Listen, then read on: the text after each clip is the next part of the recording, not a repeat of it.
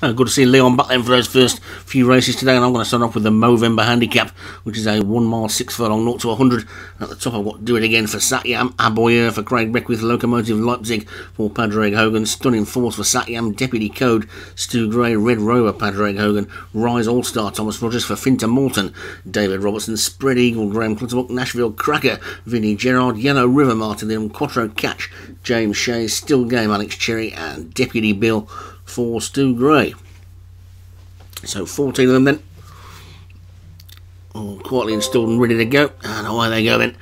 With on this near side, Aboyer was quickly out, so too was Red Rover and Locomotive Leipzig. As usual, they sort themselves out through the first furlong or so, and past the winning post with a circuit to go at Leopardstown today on the flat. They've also been over at Punchestown on the jump, so it's got a big Irish feel to it this week. And Quattro Catch has taken the lead from Stunning Force in second. Then Still Game is third, Red Rover is fourth. Then Deputy Code is next, then Do It Again, and Rise All Star looking towards the back. Spread Eagle is just the back marker.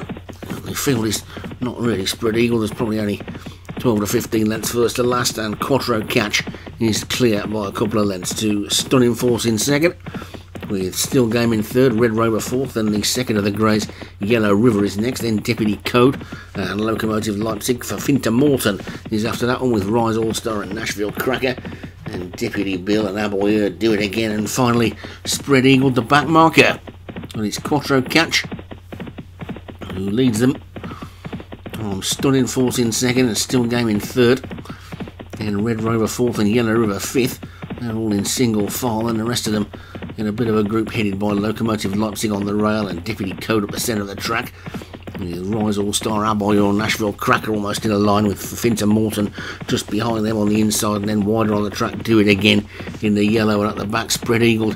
He's going to have to pass the whole field in the final 7 furlongs to take this one, but Quattro Catch is in the lead by about a length and 3/4 to Stunning Force in second. Red Rover now being driven around the outside to take closer order in third. Still Game is fourth, and they've opened up a gap now to the rest of them, who are headed by Deputy Code and Nashville Cracker, as Yellow River is dropping pretty tamely away, and Quattro Catch continues to show the way to Red Rover and Stunning Force. Then comes Still Game, Nashville Crackers after that one, the Stu Gray pair, Deputy Code and Deputy Bill are running together, then Locomotive Leipzig, then there's a line of about 5 of them, and Spread Eagle is still the back marker, when they're past the 4 furlong pole in now, and Quattro Catch is in the lead still from Red Rover and Stunning Force. Then comes Still Game, Deputy Code trying to get going around the outside, Nashville Cracker is next, then Deputy Bill, then Locomotive Leipzig. Aboyer is trying to switch around the outside, but a lot of ground to make up still, with 2.5 furlongs to go, and it's Quattro Catch in the lead still. Quattro Catch 3 clear, but now Red Rover, Locomotive Leipzig, Nashville Cracker and Deputy Code